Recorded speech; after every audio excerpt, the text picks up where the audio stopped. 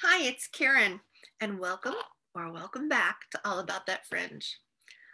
Yeah, I've got my sea collar on today. It's funny, a couple of days ago, I made this cute little video, well, at least thought it was cute, about my very short visit to Whole Foods. And it's interesting because I had to go to the pharmacy to pick up a prescription. I went to the drive-through, and then I didn't have anything here for Easter Sunday, like at all for food. And I decided that I should get something. And so I made a little video about getting a slice of pizza. And then I picked up just a couple things really quick and came home. And then I wound up with severe neck pain, migraines. It has not been a good couple of days. And honestly, I was in the store for 15 minutes. This is starting to get to be more than I can do. And that's a hard pill for me to swallow. It's hard for me to realize that it feels like the disease is winning, you know? And I know so many of you understand what that feels like. So why am I on today? Because I was just on a call, and I wanted to show you what's happened here. This, believe it or not, is Columbia by BelleTress and Sumptuous Strawberry.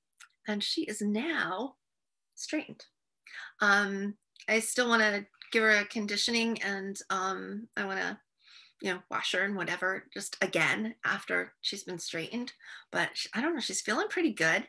And I bought myself a grown-up girl flat iron, because when I first tried to flat iron her, I was doing it with my little travel iron, which is like this big, and it took me for freaking ever.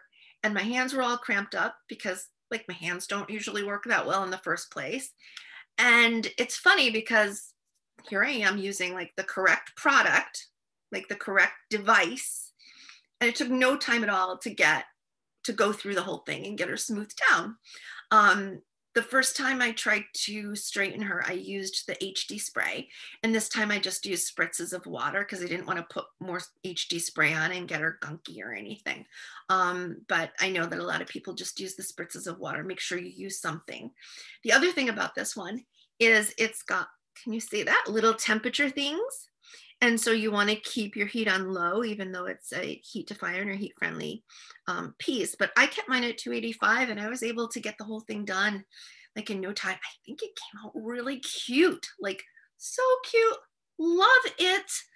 And I didn't love her before. Bought her from a wig sister. Sorry, Anna. And she just kind of looked a little bit of a mess. And if you haven't seen that picture, I'll post a link in the comment, my little comment block below, so that you can see what she looked like before. It just, the curl pattern on certain pieces of helper hair just do not work for me. And that was one of those situations. But I love her now. She's so beautiful.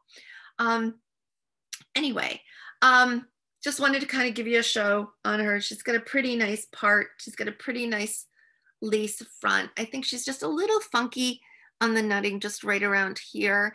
And if I really wanted to, I might do a little pluck here or there. Probably not going to bother, if I'm being honest.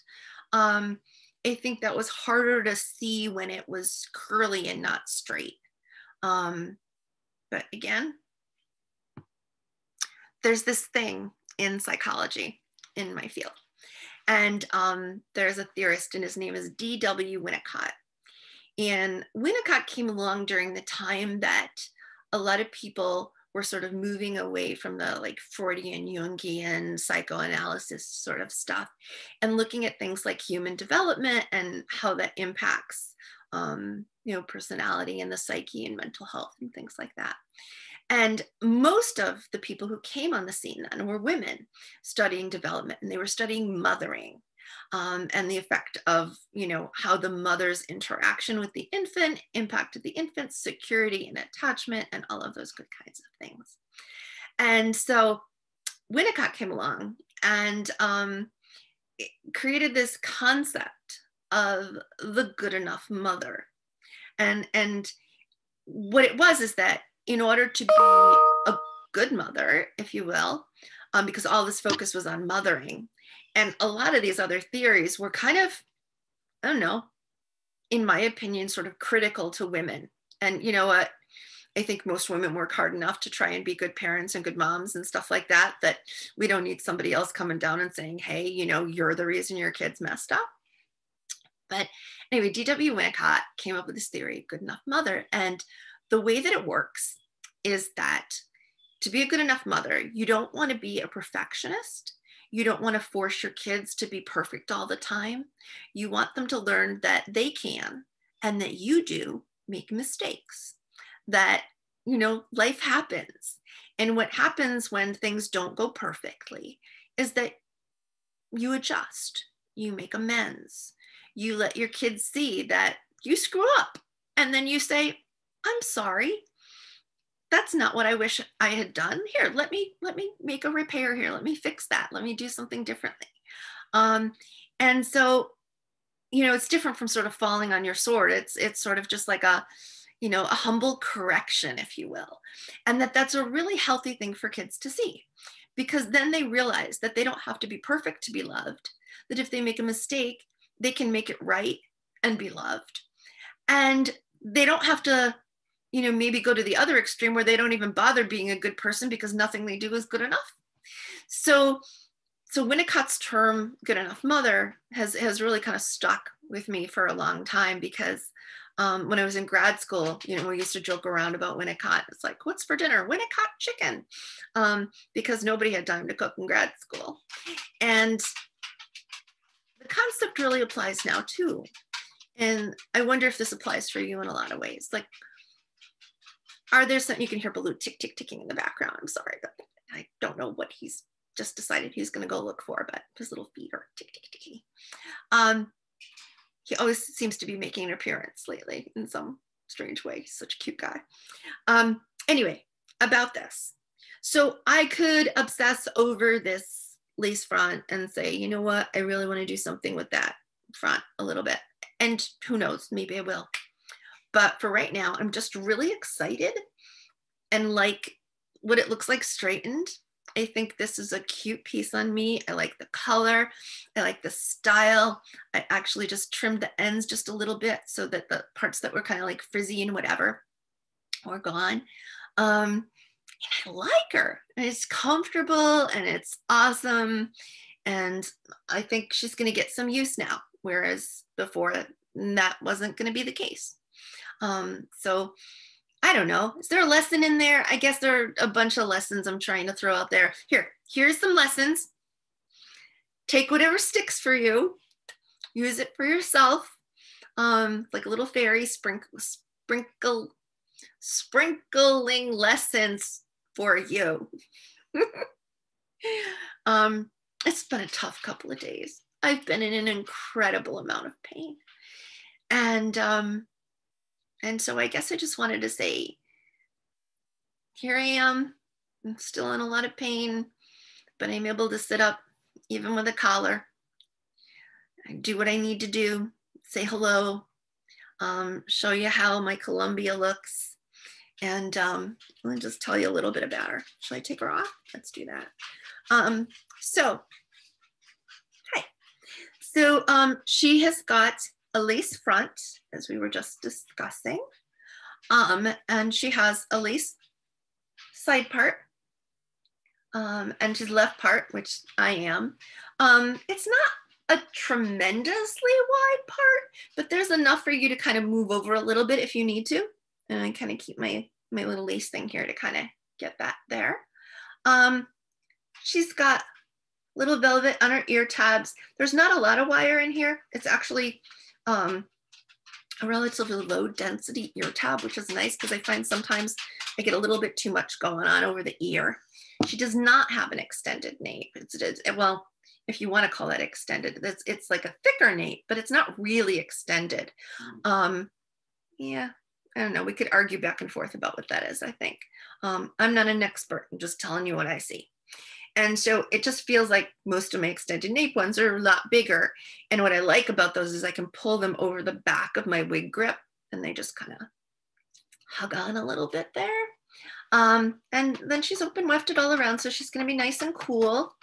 And like most BelleTress, there's like zero to no permatease in here. There's just a little bit of feel there just to kind of hold the style in the top of the cap, but yeah, and nothing. Just the hair is pretty much what I feel. And what else can I tell you about her now that I've actually got her off? Oh, her adjusters are the bra strap adjusters that you can pull through. Those are okay, except they do this. See that? They get the little curly thing. So once you get it where you want it, I don't know, it's like you want to be careful not to cut those off. But I found something really cool. There are these little Velcro tabs, and I bought this big old box of it. It comes as big long strip because I was going to use it to fold up the bottom of my ostomy bags so they didn't dangle down too low because I'm kind of short and they're kind of long.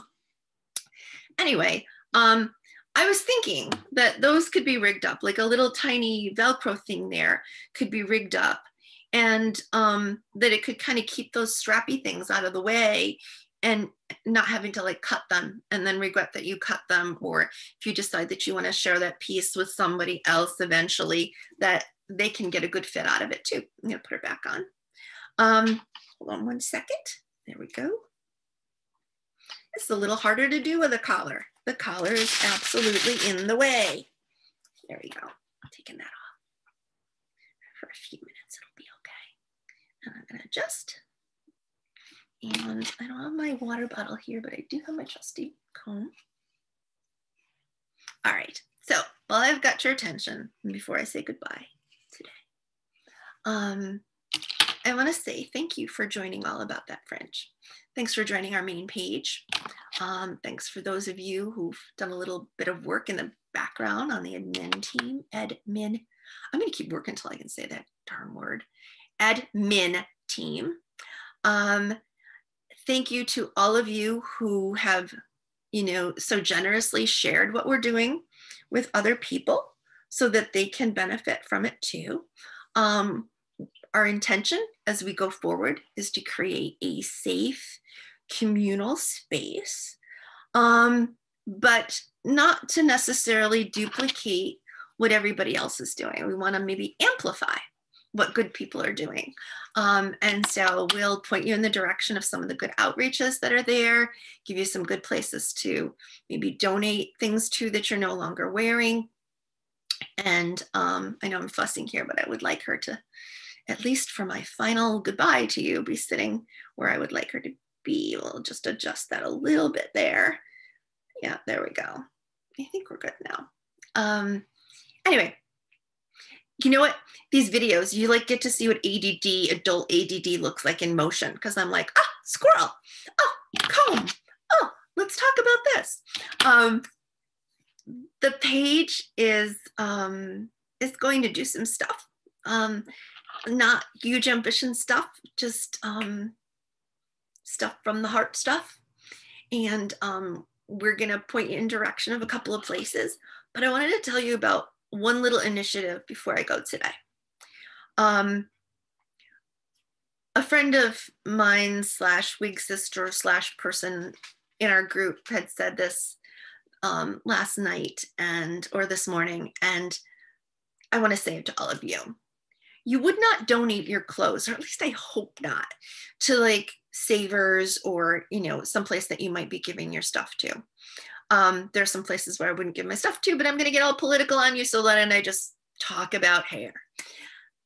You would not donate your clothing, I hope, without washing it first. Please do not donate your wigs without washing them first. That's gross. I understand that some of you aren't well enough to do that. You get a pass. Although maybe you could ask like a family member or a friend or another fellow wig sister or wig pal. Let's stay gender neutral there to help you out. But like, wash them, because a lot of times what happens is the outreaches spend all their time and money and resources and human resources and their daily spoon allowance of energy washing a wig and another wig and another wig and another wig, with the intention of making those available for you to purchase as part of a fundraiser or to wear as a gift from that outreach. And so let's try and all do our part, okay? We'll I don't know, come up with a nice little hashtag or something. Wash that darn wig. But let's try and just like be mindful of stuff like that, okay? Thank you. Did you subscribe? Did you subscribe to my YouTube channel? Hit the subscribe button, please. I know that we could get more subscribers, and I hope that you'll share this with other people as well. Take care, everybody. See you next time.